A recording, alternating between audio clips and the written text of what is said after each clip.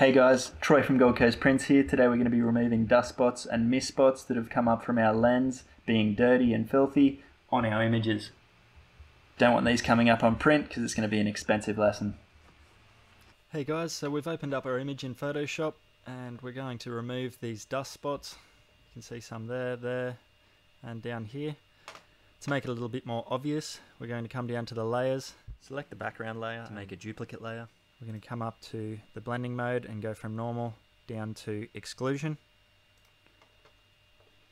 And this makes it a little bit easier for us to see the dust spots. So now we're going to use the zoom tool over on the left hand side, zoom tool or Z on the keyboard for the shortcut, so that we can zoom in.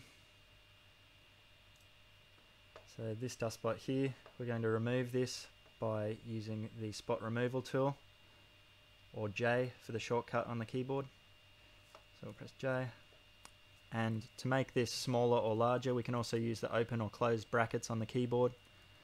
So we're just going to make it a little bit bigger. Left click to remove it. Don't worry that that's still showing there. That's just the original background layer coming through because of the blending method that we're using to identify these spots at the moment. So don't worry about that. As long as we're removing it on this surface layer, we won't see it later when we flatten this image, which we'll go through in a second. Just using the hand tool, so you just press H on the keyboard for that one, or click on this little hand over here, and we can just leave it zoomed in and grab and move the image to find these other spots. So there's a few more here, so we're going to press J again, click on each of these.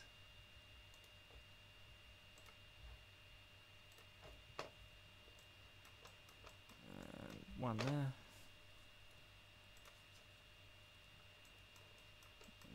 One more here. So that's all of the spots. We're going to go Control 0, which is going to resize the image to as large as it can be viewed on my screen. That's just a little shortcut, or Command 0 on Mac.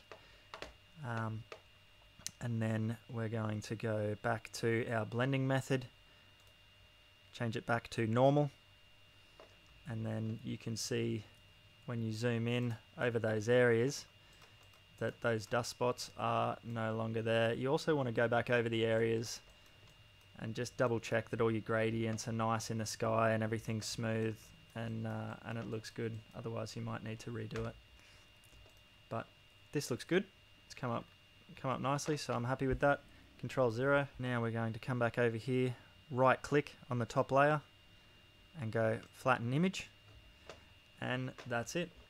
This is now ready to be exported, which you can see in one of our other videos, how to resize to the size that you're wanting to print and export. And thanks for tuning into this tutorial, and don't forget to hit subscribe and like, and we look forward to seeing you soon. See you guys.